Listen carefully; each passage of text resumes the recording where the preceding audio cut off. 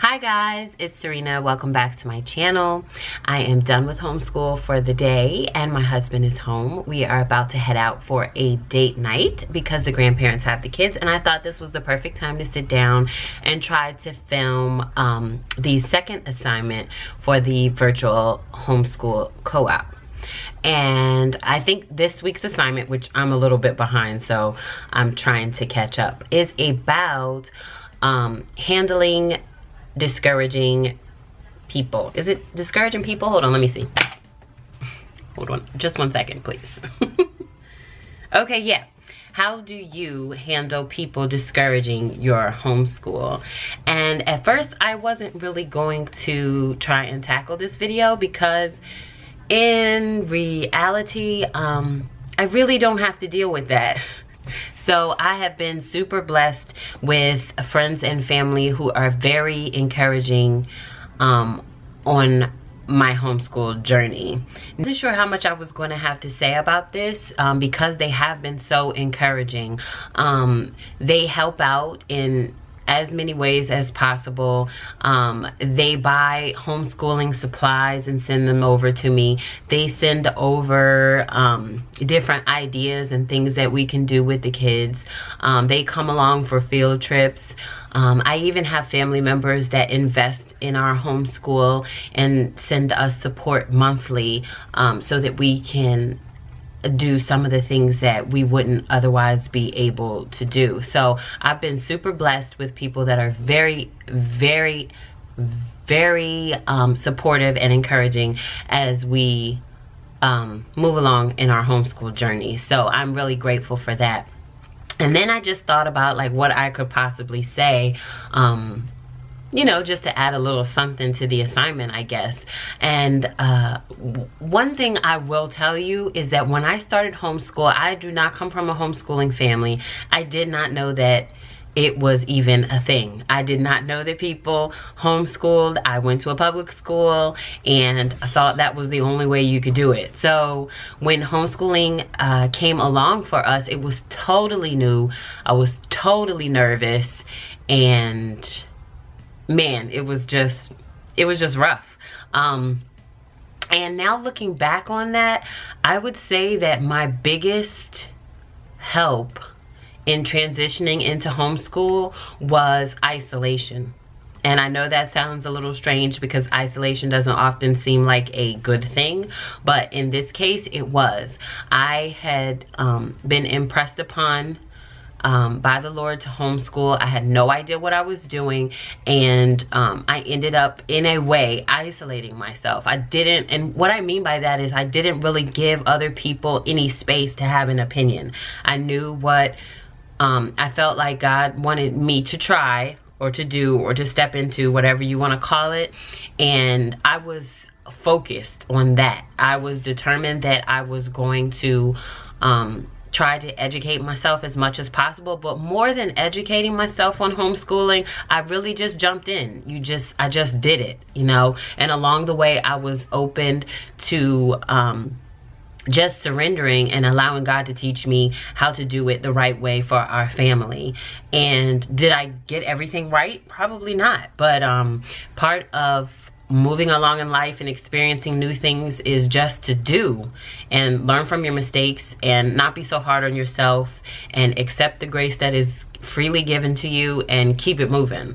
So that's basically what I did. And now being 3, almost 4 years into it, I can look back and I have heard little things of different family members who are super supportive, maybe mentioning how such and such said or whatever, that they were a little bit concerned. And so I guess they had those feelings, but I get it because I had those feelings, but they never said anything to me about it. And I think that's mainly because I didn't really give anybody else any space to have an opinion about it. I guess I just felt like these were my children and I'm ultimately responsible for them and their growth and their education.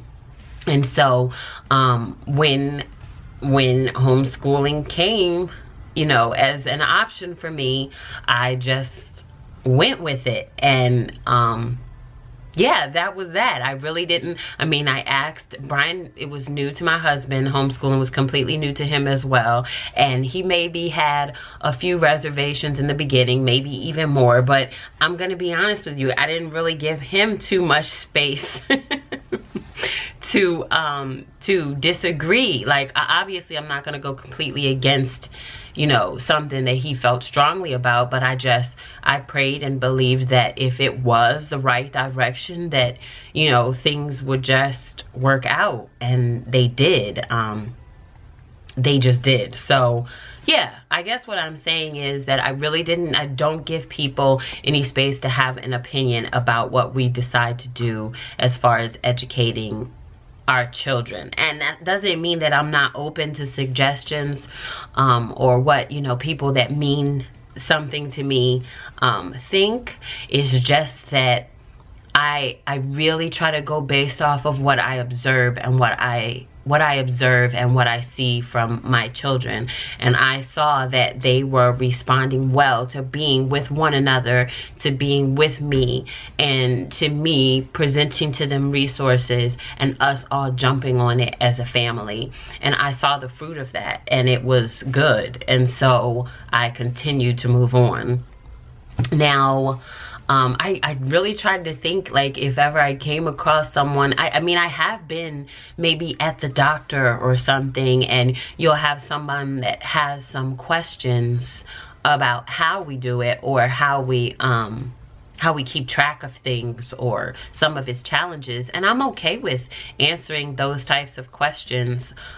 If I'm not, I don't entertain it, because there are moments where I feel doubtful, or I feel like I'm not good enough as a you know, as a homeschool teacher or whatever. And whenever I feel like that, I try to be careful not to reach out to others for opinions, especially people who don't know of homeschooling. When I do have feelings like that, I reach out to other homeschool moms, seasoned homeschool moms. So I have a few groups that I belong to, and they have been like super duper supportive and helpful when I have those moments where I feel like I'm just like inadequate. And so I reach out to them, and I value their opinion, because I know that they've been doing it for years and years and have graduated children out of their own homeschools. And so in my opinion, they have place, you know, to give me their opinions. And even then I decide whether or not it's in line with what I believe, you know, our family goals are, and what the Lord is saying to me about how we school our children.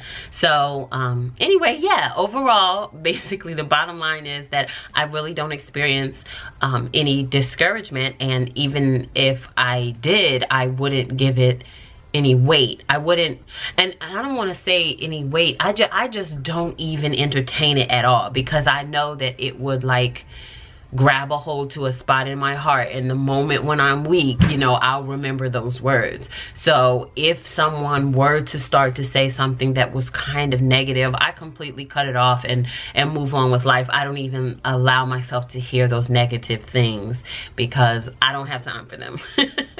You know, like, and I have plenty of moments where I feel weak and inadequate, and I don't think that one major person or support for me, especially in the beginning years of homeschooling, was my best friend.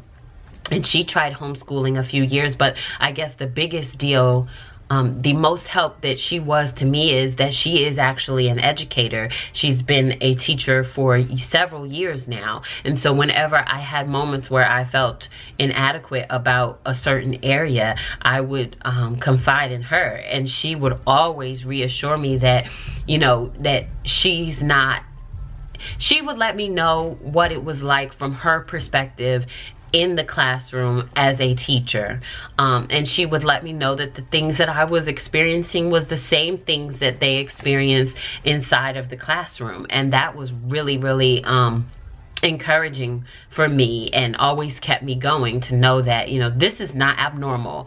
And if they're capable of providing a way for the children in the school to be able to learn, then I can do the same things. And do I feel like I know, you know, oftentimes, oh, I did have someone in the doctor's office, ask me about, well, do you feel like you're qualified to teach them in all the areas that they, you know, need to learn in? And I'm not exactly sure. I don't remember how I replied to them, but whatever it was, they were somewhat impressed. And I just felt like, who's qualified to teach someone in all areas? No one. But I love my children enough to find someone that can give them what they need.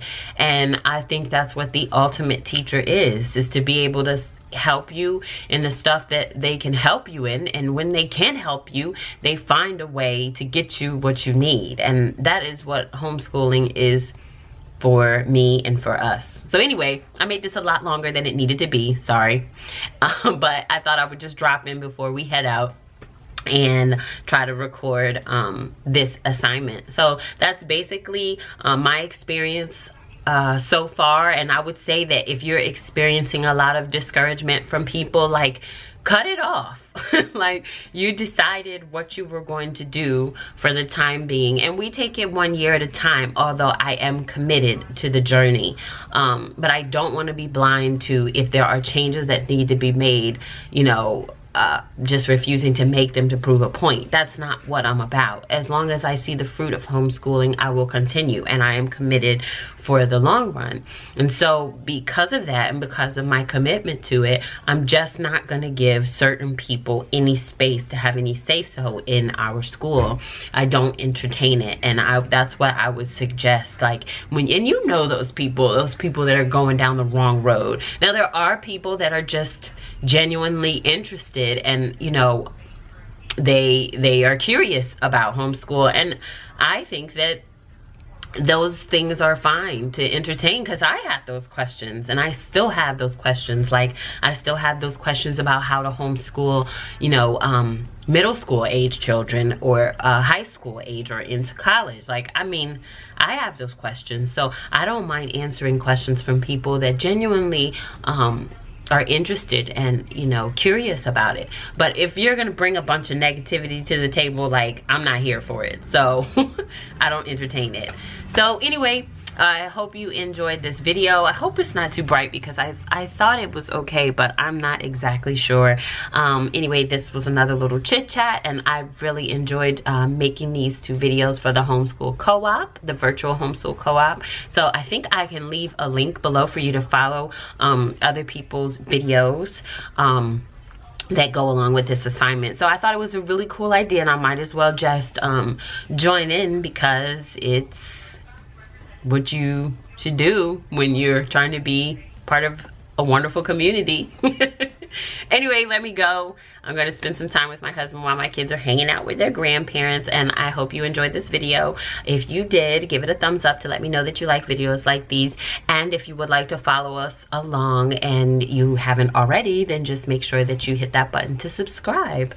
And I will see you guys in the next video.